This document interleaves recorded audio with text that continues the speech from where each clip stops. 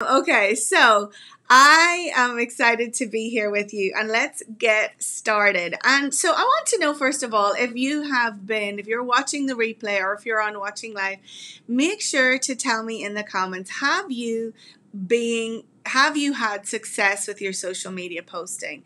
And if so, tell me a little bit about that. If you have had success with your social media, post a 1. And if you're feeling that you're a little bit burnt out with this, let me know in the comments by posting a 2. Because what I have found is my clients are coming to me and they're feeling really burnt out and they're really overwhelmed because they're trying to do all of the things, right? They're trying to post in social all of the time. They're trying to post in all of the platforms consistently all over the place.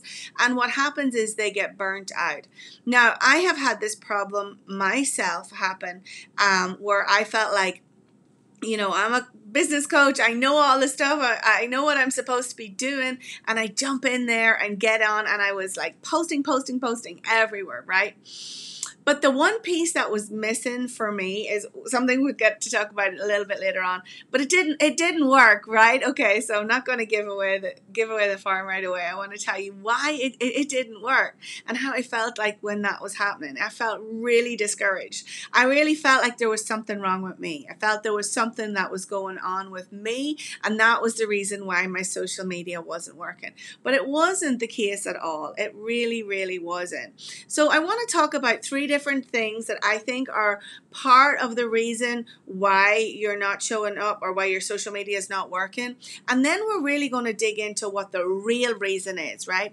Because the real reason I believe that backs up all of this stuff, that the reason why the social media stuff is not working for you right now, is the same thing beyond all of these reasons, right?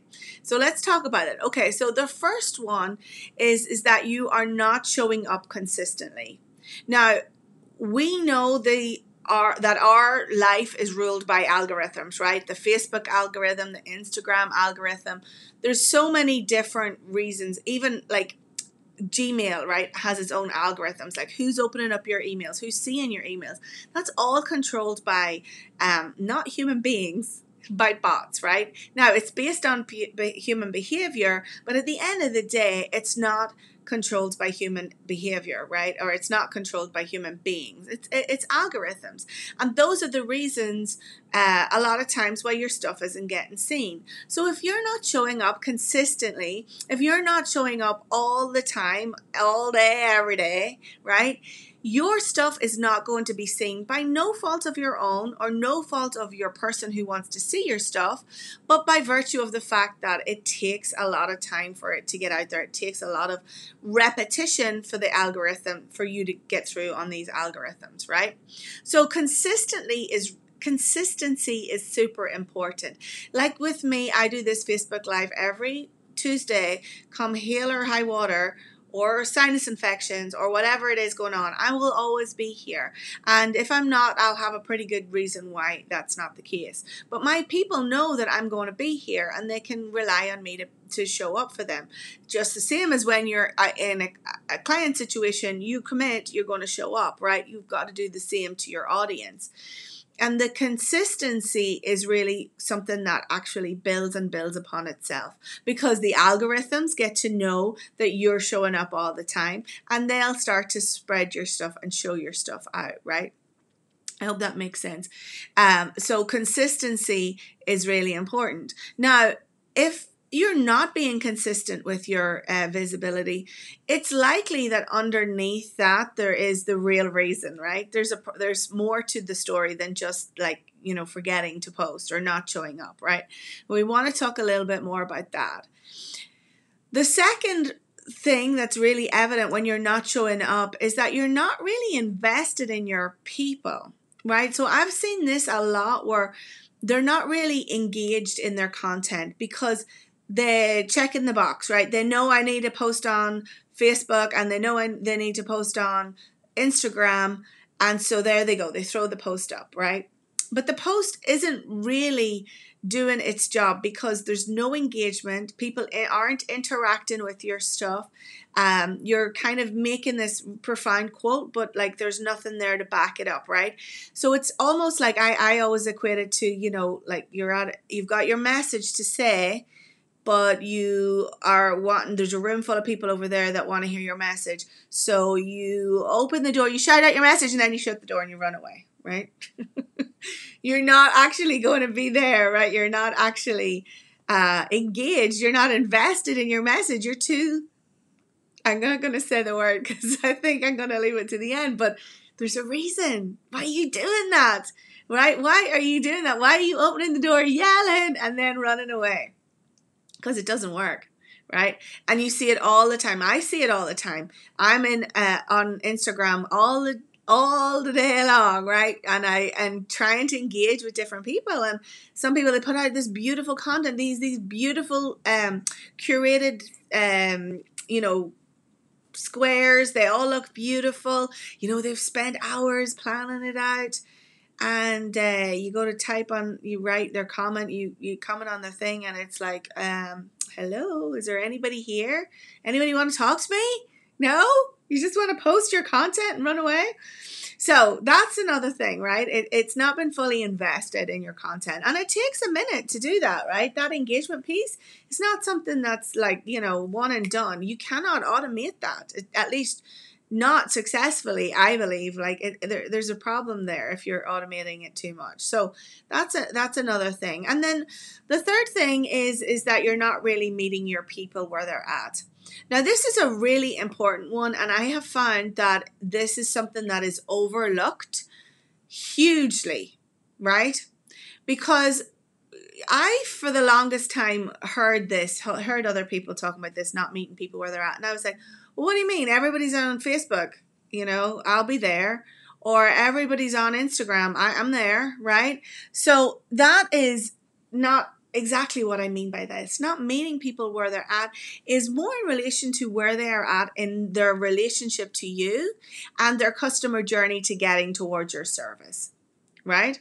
So your job is to bring them in and show them that you have the answer to what they're looking for, right?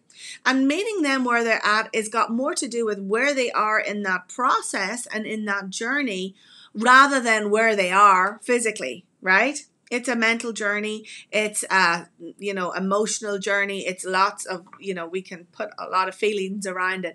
But your job is to bring them in and bring them with you. Bring them towards what it is that you're offering as the solution to their problem. So the reason why your social media could be attributed to all of these things and a whole bunch more, right? But these are three that we're talking about today. The being inconsistent, not being invested, and not meeting your people where you're at. These three things, I believe, are rooted in fear. I believe if you're not really doing these things right or at all, that they're rooted in fear. At some level, you're afraid to show up. You're afraid to be consistently visible. You're afraid to be invested. You're afraid to engage deeply with your people.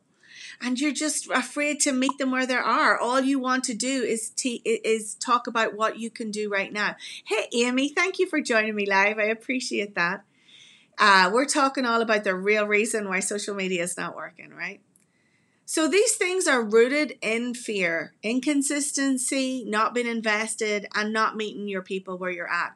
And what I mean even specifically with the last one, when you're not meeting people where they're at, you find that demonstrates, or that's obvious from the outside, is that you're just busy saying your thing. You're telling all the people like, I can help you, I'm the one, I can do it, but you're not actually speaking to their problem.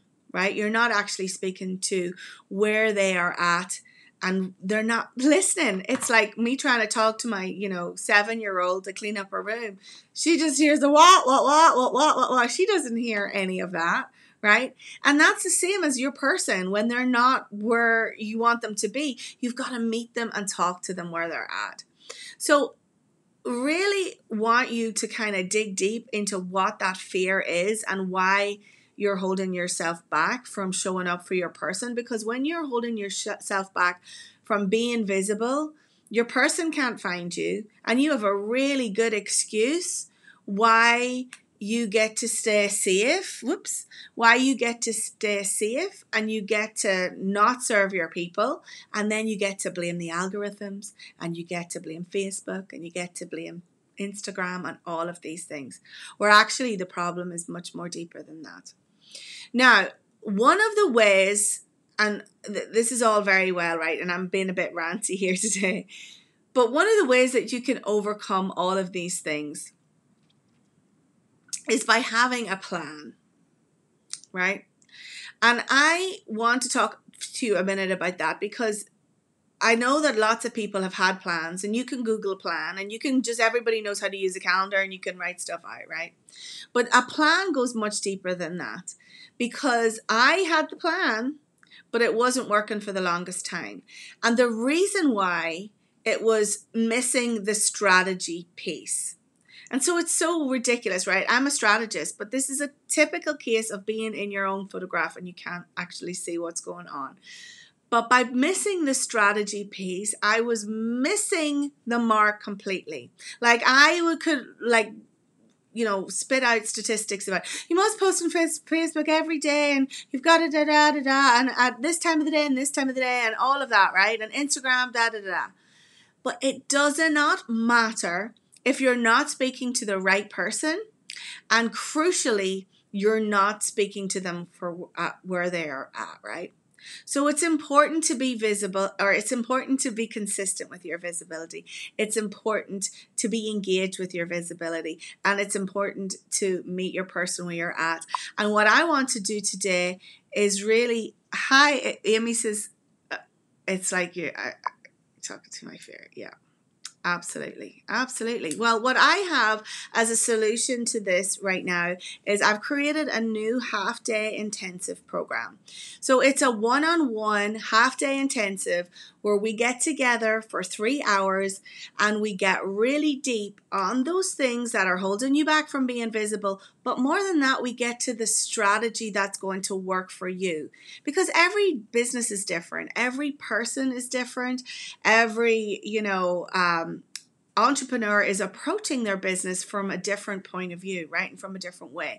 So it's really not just as simple as saying A, B, C, D, here's what we do. And when I work with my person and my people, we get really deep into why they're doing what they're doing and how it fits for their specific life. We create a unique strategy around that, and we look at all of the ways that they can show up and be visible to get in front of more people so that they can get more consistent clients. Now, in this strategy, in the content mapping strategy session, the intensive, you'll get your own unique content plan. You'll get your own unique visibility plan. And they are slightly different because we go deep into brainstorming the topics that are really going to help move your customer along. And we'll talk about, how you can position them and how you can make it work for you, but also that's going to resonate with your person and where they're at. And we don't just talk about one platform, we talk about at least, I like to talk about 2 platforms, and then your email marketing, which is a given. That has to be a given platform as well. So those are the way. This is the new way that I'm working with people, and I have to be honest, I've been blown away by the success that people have been getting with it. It has been amazing, and these results are really our testament to having this plan, making this plan when you are feeling courageous and when you know that you can achieve it, and then that person who is sitting in fear on a Tuesday morning, not knowing what to post about and not knowing, what to do or maybe what to say exactly, and then they back out, right? They're like, okay, it's easier to say, no, I don't want to do it. I don't want to do it, right? So when you have your plan and your plan is set, it gives you so much confidence. It gives you so much courage that you can actually execute on your plan and know that it's actually going to work. All right, so that's what I have for you today. Didn't mean to get a bit ranty. Did want to talk to you about that. Have wanted to say, let's see where this is. I wanted to do something here, see if it works. Yay! No, that way, that way. So excited. I didn't know. I've been playing with that. You know, I'm a bit of a geek and I love to mess around with stuff like that. So if you are feeling called to get your strategy together, get your plan together, get your visibility out there, because you know that it is super, super important. I want to invite you to come first on a strategy call with me. Let's just get a call to see if we're a good fit, if we can help each other the way that I'm pretty sure I can help you, but we want to get on a call, make sure we're a fit. It's not for everybody. I'm not for everybody. I have a very different, unique approach, right? Just like I know you do when you're working with your people. So we'll get on the call, we'll see if this is a fit, and we'll schedule your intensive content mapping strategy session. And I have some time available through the week, but I've even blocked off some weekend times for this because I figured, this is the perfect Saturday morning activity to get done, and then you can approach the next 90 days with confidence. And I will tell you a secret, that once you have 90 days worth of content mapped out, you're good to go for the entire rest of the year, because once you have those bones, it's a matter of rinse and repeat. All right, go ahead, check out the link here below. If you're watching me on Instagram, you're like, why is she doing that? It's all on my Facebook page, IngridKellyOwens.com /strategy, and we will talk soon.